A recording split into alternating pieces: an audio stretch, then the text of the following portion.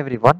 So இந்த வீடியோவில் என்ன பார்க்க போகிறோம் அப்படின்னு பார்த்தீங்கன்னா division exam 2க்கான physics class 12க்கான important 5 mark question alone. So 2 marks 3 marks நான் தனியாக ஒரு வீடியோவில் அப்லோட் பண்ணுறேன்.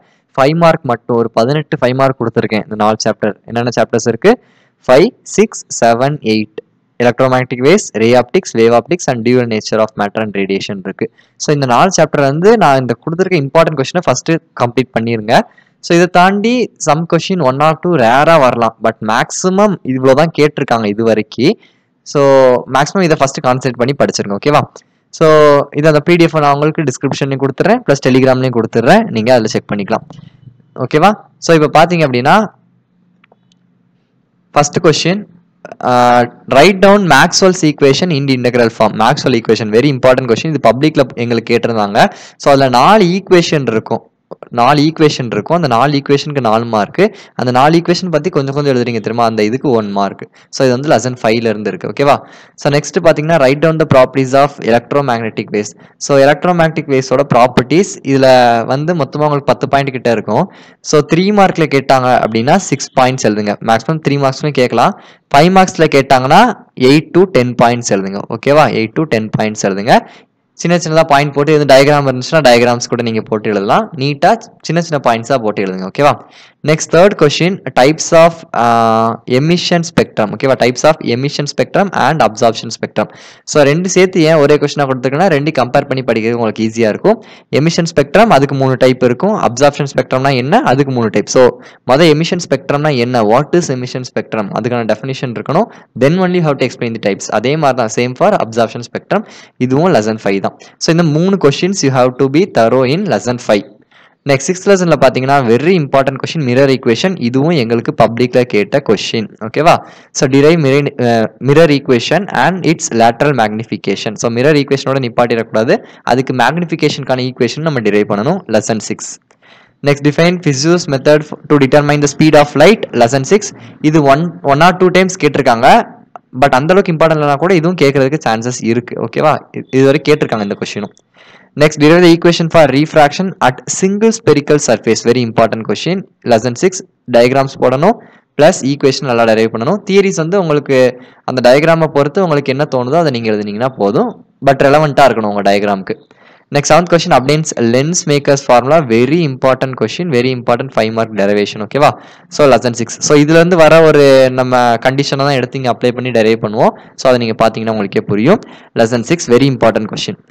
அப்ளைன் refractive index and டிஸ்போசிவ் power of prism. So prism வச்சு ரீஃப்ராக்டிவ் இண்டெக்ஸ் ஒரு கொஸ்டின் கேட்கலாம், டிஸ்போசிவ் பவர் ஒரு கொஸ்டின் கேட்கலாம்.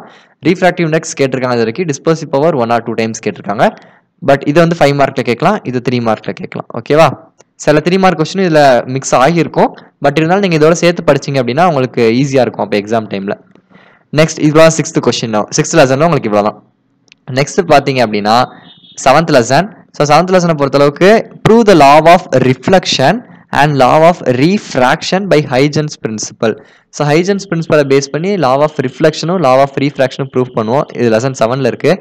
ஸோ இது பார்த்தீங்க அப்படின்னா கொஞ்சம் டஃபாக இருக்க மாதிரி நிறைய தியரி தான் மெயினாக கொடுத்துருப்பாங்க. நீங்கள் அந்த டயக்ராமை பார்த்துட்டு அதை வச்சு நீங்கள் தியரி ரீட் பண்ணிங்கன்னா உங்களுக்கு புரிஞ்சிடும். இது வந்து ஓரளவுக்கு இம்பார்ட்டன்ட் கொஸ்டின் தான், இம்பார்ட்டன்ட் இல்லைன்னு சொல்ல முடியாது. கேட்டிருக்காங்க, பட் ரொம்பவும் கேட்கல, கேட்காமலும் இல்லை. ஸோ ஆவரேஜாக கொஸ்டின், ஓகேவா? ஸோ அதனால் இதை நல்லா என்ன செஞ்சுருங்க அப்படின்னா படிச்சுங்க. ஒன்று ரிஃப்ளெக்ஷன் இல்லை ரீஃப்ராக்ஷன் கேட்கறதுக்கு சான்சஸ் இருக்குது. ஸோ மொத்தமாக 11 லெசன் நீங்கள் படிக்கும் போது மேபி கேட்காம இருக்கக்கூட சான்சஸ் இருக்கலாம், பட் நீங்கள் 4 லெசன் தான் படிக்கிறீங்க. ஸோ அதனால் இந்த லெசனில் கேட்கறதுக்கு சான்ஸ் இருக்குன்னு தான் எனக்கு தோணுது. படிச்சு வச்சுக்கோங்க, ஓகேவா? நெக்ஸ்ட் எல்லாத்துக்கும் இம்பார்ட்டன்டான இந்த கொஸ்டின்ல இருக்க இம்பார்ட்டன்ட் கொஸ்டின் என்னன்னு பார்த்தீங்கன்னா இந்த லெசன்ல யங்ஸ் டபுள் ஸ்லிட் எக்ஸ்பெரிமெண்ட், ஓகேவா? Young's double slit experiment very important question. இந்த யங்ஸ் டபுள் ஸ்லிட் எக்ஸ்பெரிமெண்ட்டை மட்டும் தனியாக ஒரு கொஸ்டினாக கேட்பாங்க. அண்ட் இந்த யங்ஸ் டபுள் ஸ்பிளிட் எக்ஸ்பெரிமெண்ட்டை வச்சு ஈக்குவேஷன் ஃபார் பேண்ட்வித்துக்கு ஈக்குவேஷன் நீங்கள் டெரைவ் பண்ணுவீங்க. ஸோ அந்த கொஸ்டின் தனியாக கேட்பாங்க. ஸோ நான் சேர்த்து ஏன் கொடுத்துருக்கேன், ரெண்டும் சேம் ஒரே டாப்பிக்கில் வர கொஸ்டினால் சேர்ந்து கொடுத்துருக்கேன். யங்ஸ் டபுள் ஸ்பிளிட் எக்ஸ்பெரிமெண்ட் அதை பேஸ் பண்ணி நீங்கள் பேண்ட்வித் எப்படி டெரைவ் பண்ணுவீங்க லெசன் 7ல். வெரி இம்பார்ட்டன்ட் கொஸ்டின், ஓகேவா? நோட் பண்ணிக்கோங்க. Next obtained the resolving power of microscope R optical instrument. 2 question தனியா இருக்கு, பட் புக்ல ஒரு இதுக்கு தான் ஆன்சர் இருக்கும், எதுக்குன்னு தெரியல. பட் ரிசால்விங் பவர் பேஸ் பண்ணி கொஸ்டின்ஸ் கேட்கலாம் லெசன் 7. ஓகேவா? So next explain compound microscope and equation for magnification. இது வரைக்கும் 5 மார்க்ல கேட்டிருக்க கொஸ்டின்ஸ் அந்த மைக்ரோஸ்கோப், சிம்பிள் மைக்ரோஸ்கோப் இருக்கு, காம்பவுண்ட் இருக்கு, அஸ்ட்ரானமிக்கல் மைக்ரோஸ்கோப், டெலஸ்கோப் இருக்கு.